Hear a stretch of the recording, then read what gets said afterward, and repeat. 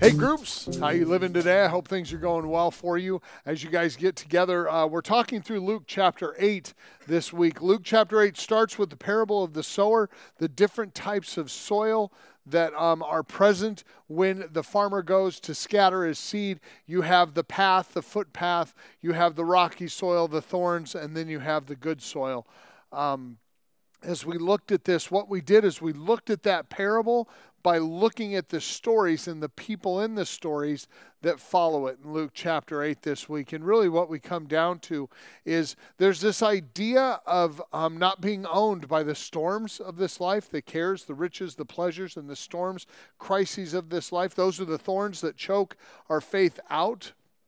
It's not being people who are shallow and without roots, and that's the rocky soil.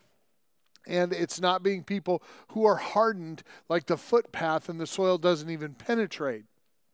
It is really being good soil, and good soil doesn't just happen. It's prepared by the farmer. It is prepared to receive the soil. So what we understand in this is when the good soil is prepared by the farmer, it yields a harvest, some 30, some 60, some 100-fold. And as we look at that, we realize that's who we as the church are called to be. And I invite you to, as you dive into this discussion today, it's all about responses. Look at how the people responded to the storms of life, to the things that caused them to not believe what their eyes couldn't see, to the hardness of heart that kept people from receiving Christ, and then eventually to the perseverance of the one who had the lady at the end of the story, at the end of the chapter, who had persevered and reached out and touched Jesus, and in hope and in faith that he could heal her,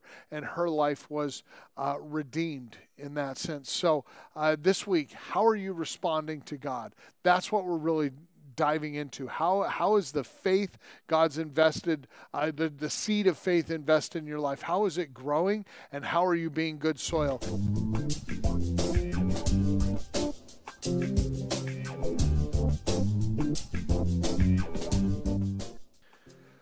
All right, here's the question for our kiddos here at the Foundry Church for you guys to answer and take part in. Please don't hesitate, kids. Be honest, reach out, share your answers to this so the groups can hear what you have to say. You make such a valuable contribution to our church, not by just being here, but by sharing what God's taught you and what you're learning. So don't be shy. Share what you think, and feel free to answer these questions in your group. Question number 1. What did Jesus say happened to the seed that fell on the hard footpath?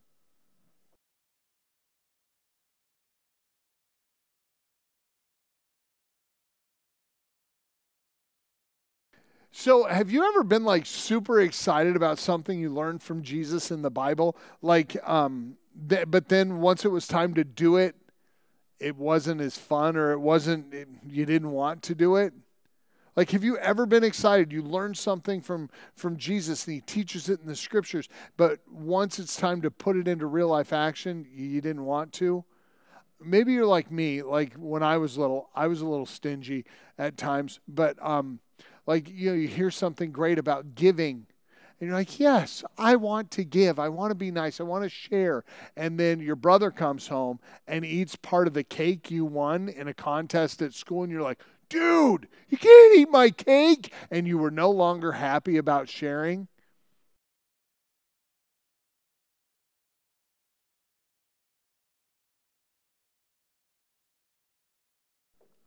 So I need you guys to help me out a little bit.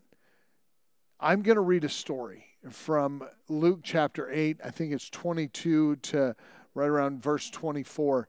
And I want you guys to act it out for me. I want you, the kids, to be fully engaged, and I want you to do it and live it out, okay? So work with me on this and follow along. Are you ready? Ready to get your disciple on? Here we go. One day, Jesus said to his disciples, remember, that's you. He said this, let's go over to the other side of the lake. So the disciples got into the boat. Pretend there's a boat. Jump into it. Okay, you're in the boat. You're all there. They row out. They set out. They got in the boat and they set out. So they're rowing against the waves. Good job. You're making great progress. As they sailed and rowed along, Jesus fell asleep. Hopefully nobody's asleep in the group right now, but just imagine Jesus right in the back of the boat, sleeping peacefully. And a storm came up very quickly so that the boat was being swamped with waves. So now the boat's rocking and rolling. You're like, ah! And you're getting splashed by waves. And they were in great danger. The disciples went to the back of the boat and they woke Jesus. Somebody wake him. And they said, Master, Master, we're going to drown. He got up. Jesus did. He rebuked the wind and the waves, and the storm stopped, and everything was calm. Where is your faith? He asked the disciples. In fear and amazement, they asked one another, who is this, that when he commands even the wind and the water obey him? Let me ask you a question. Why do you think the disciples were so afraid?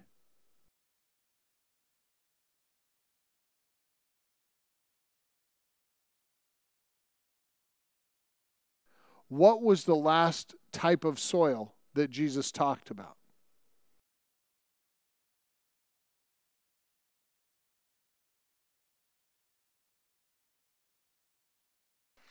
All right, kids, do me a favor. Make sure you pick up all your life jackets and all the stuff from when you had the boat out rowing through someone's living room. I hope you had a great time at groups tonight and enjoy being around your friends and your families, getting to see your parents pray together and talk about the Word of God. I hope you're growing in your faith and have an awesome week at school. Even though it's super cold, I still hope it's awesome.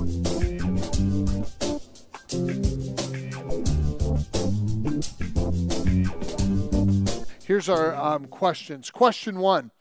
After the parable of the sower, Luke shares a number of stories in chapter 8. Do me a favor. Stop and in chapter 8, reread the story of the demoniac in the Gerasenes.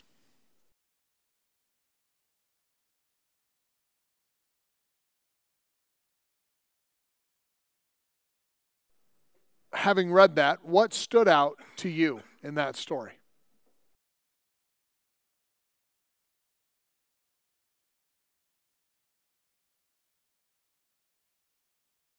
When Jesus told the parable, he said that the seed on the rocky ground withered because there was no moisture. When he explained the parable, he said that the rocky ground represents those who hear the word, respond in joy, but have no root. So when tests come, they fall away.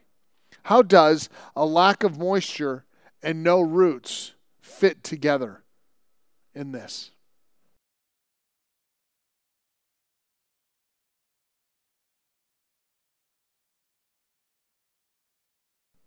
Different from the first and the second seed, the third seed does take root.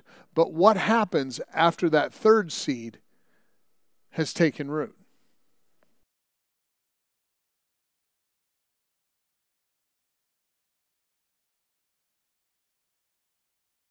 What is the longest you have prayed for someone or something?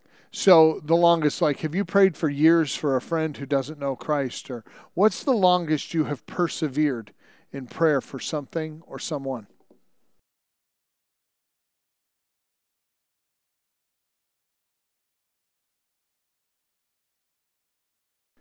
Perseverance is this. Perseverance is persistence in doing something when you meet difficulty or have lack of success in your efforts. Why do you think it matters that we as Christians persevere?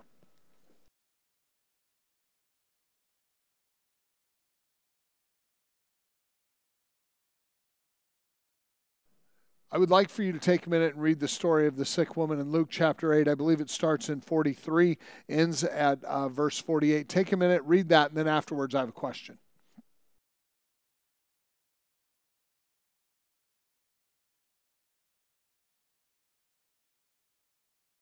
In this day, In her day and age, this woman, the cost of her illness was immeasurable. She would have been unclean for 12 years. She would have been isolated. She would have felt ashamed and excluded from everything. She had spent all her money on painful remedies that didn't work. You can see that in Matthew chapter 5, verse 26. According to what she had known, if she touched Jesus, he would be unclean. Why do you think she dared reach out for him?